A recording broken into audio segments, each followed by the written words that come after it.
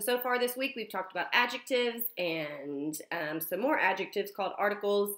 And today we're going to continue talking about adjectives with demonstrative adjectives. So here we go. All right, let's talk about demonstrative adjectives. So we've been talking about adjectives this week, and of course we've talked about adjectives all year long. And we know that an adjective describes a noun. And when it's describing that noun, it describes what kind, how many, or which one. Well, the which one is the demonstrative adjective.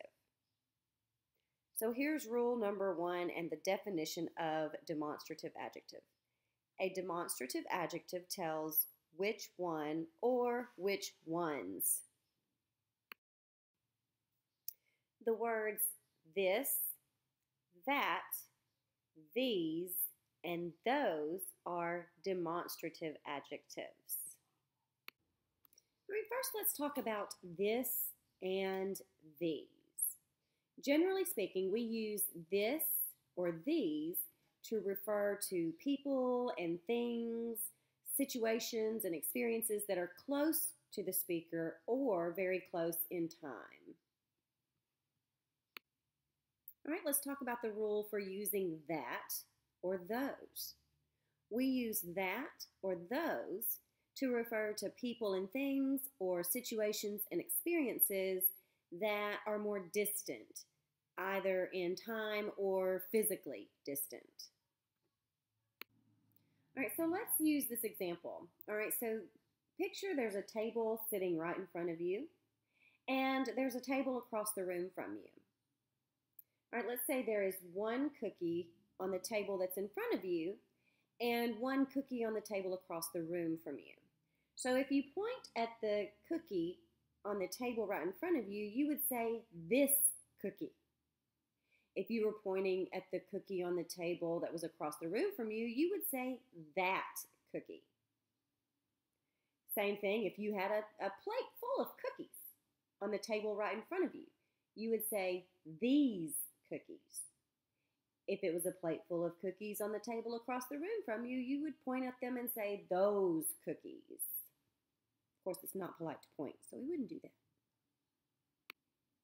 All right, so let's look at part A on your activity page 53. The instructions say, underline the demonstrative adjective in each sentence. So you know you're going to be looking for one of 4 words. This, that, these, and those. Number 1, I guess we didn't need all of these maps. So of course you're going to look in that sentence and you see the demonstrative adjective these. And then you have to think, well, if they're saying these maps, then they must be maps that are sitting pretty closely to that person, right? If they were across the room, they would point and say those maps. But of course, again, we wouldn't point because it's not polite. All right, so you would just underline these. All right, let's look at part B. The instructions say, rewrite each sentence replacing the demonstrative adjective with the word shown in parentheses. And yes, you will need to write these sentences. Number 11, on that trip, we explored the farmer's market. So we see in that sentence that our demonstrative adjective is that, which means that we're talking about a trip that occurred at a later period of time, not more recently. But we want to replace that with the opposite, this. On this trip, we explored the farmer's market. So that would mean a trip that more recently occurred. So like I said, on the line, on this trip, we explored the farmer's market. And you do have that introductory phrase, on this trip, which you need a comma after. Just throwing in a little extra lesson there for you. Lesson on demonstrative adjectives. You may now complete page 53 of Language Arts. And if you need any help, you know where to find me. Have a great day.